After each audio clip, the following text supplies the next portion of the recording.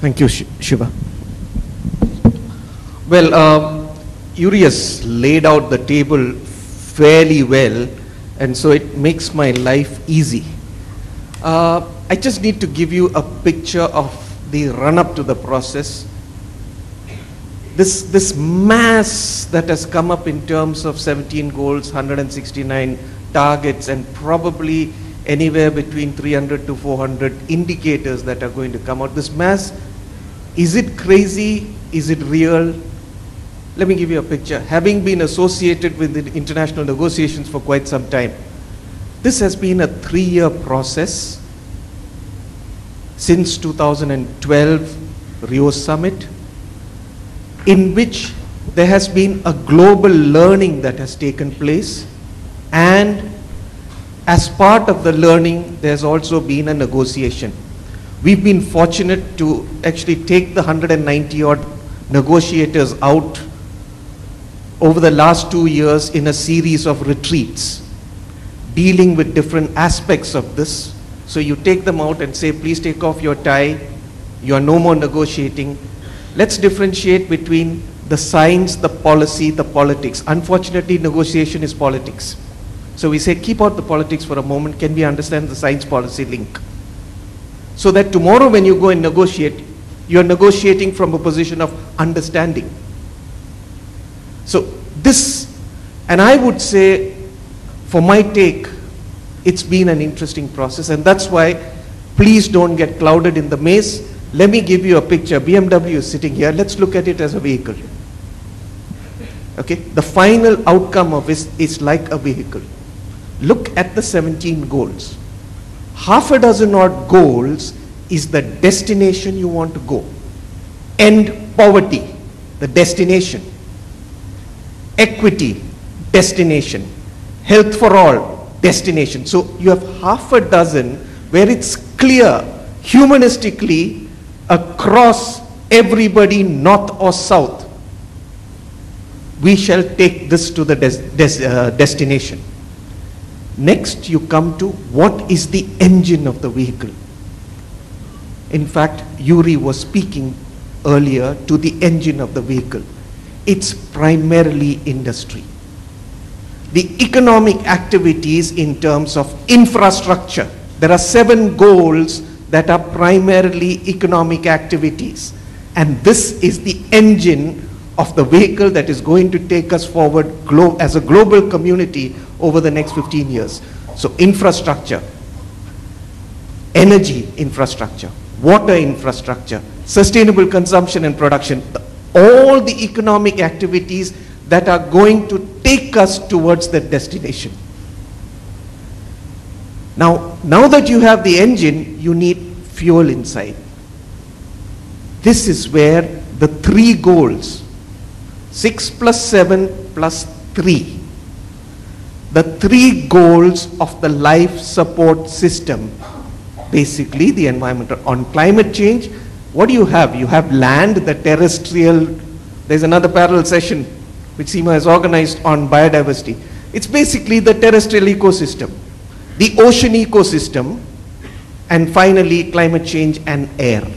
So this is the life support system, which is the fuel. You don't have the fuel, you can't run the engine. So it's not a problem between environment and development. It's not a problem between the north and south. We jolly well learn to do it together. And finally, you need the 17th goal, the driver,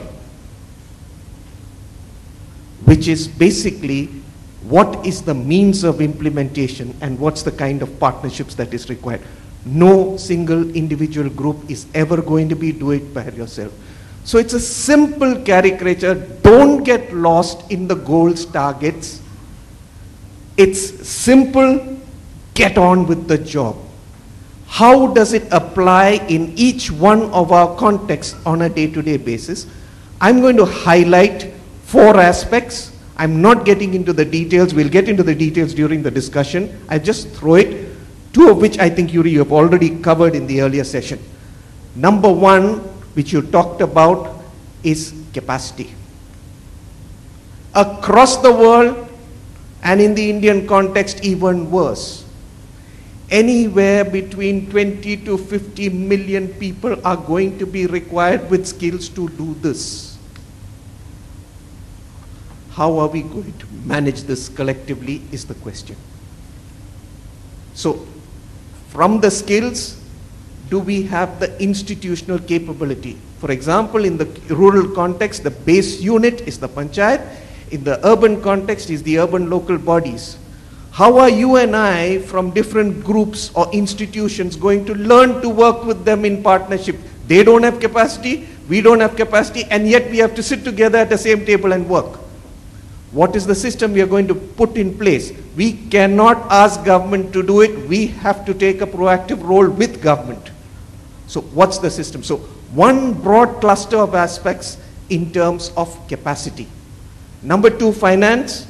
Yes, sir, it's Indian, and I'll just give you some numbers, rattle off some numbers. In terms of adequacy of money, 5 to 7 trillion US dollars per annum is going to be required for financing this SDG business, if you want to call it. Globally, 5 to 7 trillion. Developing countries, 4 trillion. Of that developing countries, 1 trillion is going to be required for my country. India is going to require 1 trillion. Our gap is 500 billion, which is the equivalent of the budget of the central and state governments today. Our gap per annum. So there is going to be insufficiency, and you very rightly pointed out, thankfully our Ministry of Finance, this reverse cash flows from developing to industrialized countries is crazy. India is taking a lead in fighting it. So the financial issue is one that needs to be tackled, and yet we can do it right in our context at this point of time. Number three, what are the kind of technology choices we are going to do? I'm not going to get into detail. There are two other colleagues I'm sure will get into the technology aspects. And number four, what is the choices we are going to make in terms of natural resource management? Let me give you an example. Shiva's company. Any fool knows that you can use 1/3 of the water with drip and sprinkler irrigation. And you've demonstrated it, a lot of NGOs have demonstrated, they've demonstrated as a company. Now, why the hell are our farmers dying there? They can have more crop per drop. Okay, so there are several examples of this nature which I can quote. We'll get into it during the discussions. Thank you.